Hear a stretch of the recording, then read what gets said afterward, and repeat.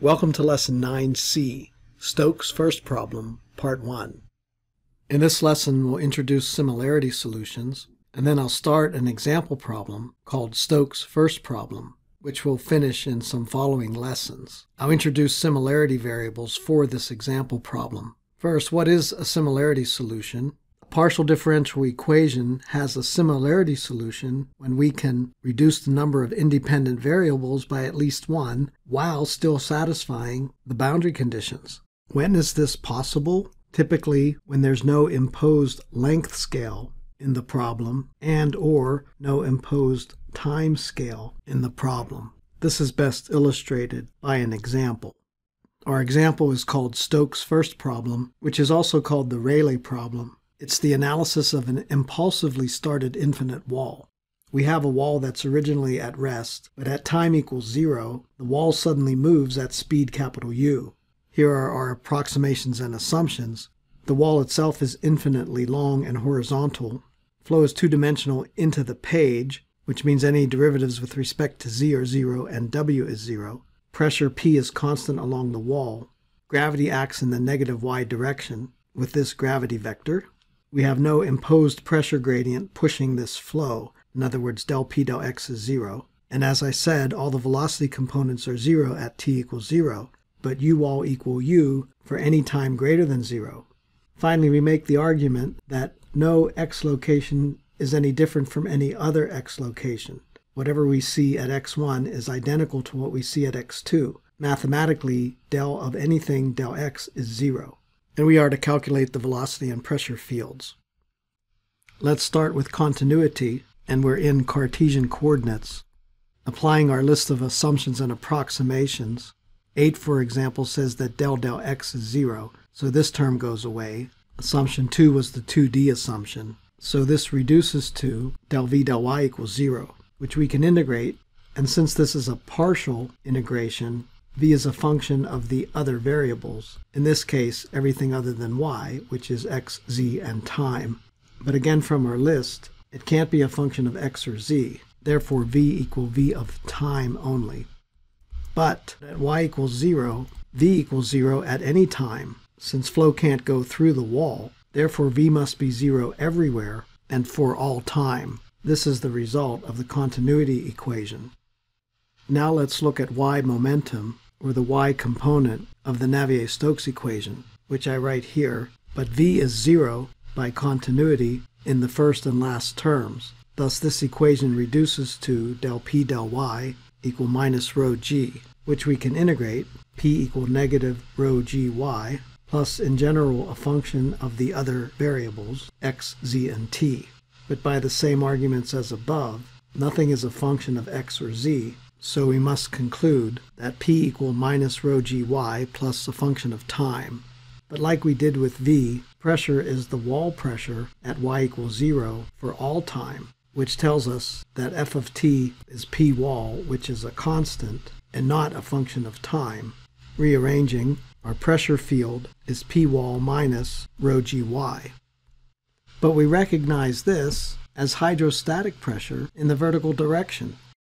But this is not hydrostatics. The fluid is moving. So why doesn't the pressure decrease as the speed increases? Well, Albert, you're talking about the Bernoulli effect, which applies to inertial flows with negligible friction. This flow is dominated by viscous effects. The Bernoulli effect is not applicable here. Ah, that is a good explanation. Thank you. You're welcome, Albert. Pressure decreases linearly as you go up, even though there's a flow. Now let's look at the x momentum equation. I'll expand it out in Cartesian coordinates. Again, I'll cross off terms with the corresponding number of our assumption or approximation. Nothing is a function of x. V is 0 by continuity. It's 2D. Again, nothing is a function of x. There's no gravity in the x direction. Assumption 8 again. And the 2D approximation again. We're left with only two terms, del u del t equal nu, del squared u del y squared. I'll call this equation 1, which is the 1D diffusion equation. This is the differential equation we need to solve, but we'll need boundary conditions to solve it. By the way, we need 3 of them, 1 for time and 2 for y. Here are our boundary conditions. at y equals 0, u equal capital U, since we're talking about all times greater than time t equals 0. At y equal infinity, far away from the wall, u is 0, and then 1 for time, at time equals 0, u equals 0 everywhere. The first two are true for all times greater than 0. I called this a boundary condition, but it's actually an initial condition. With these boundary conditions, we should be able to solve this differential equation. Our mathematician friends would call this well posed. We have one equation and one unknown, and we have the proper number of boundary conditions. I note also that this is a partial differential equation, since u is a function of both y and time. How do we solve this equation? It looks simple enough. You can try separating the variables, you can try using Laplace transforms, or some other techniques. But instead, let's examine a similarity solution. We expect a similarity solution because there is no length scale in this problem, since the wall is infinite and there's nothing special about any x location, and there is no time scale, since we don't have a periodicity of any kind. There's no oscillation. So we should be able to combine y and t into a new independent variable, thus reducing the number of independent variables by 1, which, as you recall, was our definition of a similarity solution. Perhaps an easier way to think about this is that it does not matter how close or how far you are from the wall. You should see a similar event.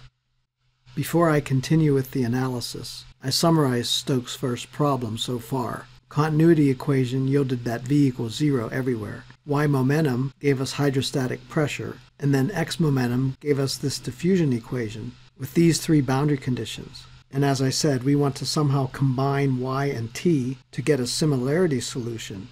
And as I said, it doesn't matter how close or how far away we look at this flow. This leads me to what I like to call the giant and the ant argument. Both a tiny ant and a huge giant see exactly the same flow, but they have very different length and time scales.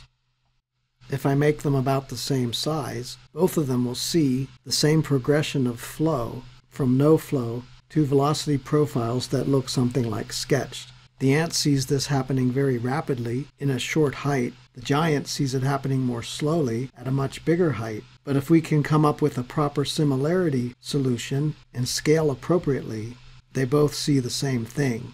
Our goal, then, is to combine y and t such that one velocity profile describes the flow at all time and all y, and for any incompressible Newtonian fluid.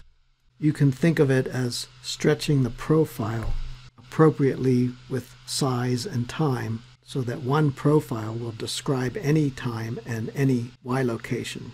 This is what we mean by a similarity solution, and mathematically we'll combine t and y into one variable, thus reducing the number of independent variables by 1, here from 2 to 1. How do we do this? Well, if I sketch u as a function of time, it always goes from 0 at infinity to capital U at the wall. So we expect the profile to grow like this. Let's take this middle profile and define delta as a function of time, where delta is the thickness of this velocity profile. And note that these profiles asymptote to 0. So we pick some small value like 1% of capital U, for example.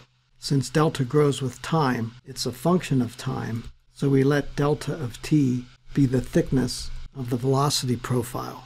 We generate our similarity variables by non-dimensionalizing the problem, since we now have a length scale. For example, let eta equal y over delta, and let's let capital F be little u over big U. These are our similarity variables. Eta is the independent similarity variable, and F is the dependent similarity variable. The similarity assumption is that F is a function of eta only, or, using our definitions, u over u is a function of y over delta of t. In the next lesson, we'll plug in these similarity variables into our differential equation, equation 1, and see if we can get a similarity solution. Thank you for watching this video. Please subscribe to my YouTube channel for more videos. 1, 2, 3. That's all there is to it.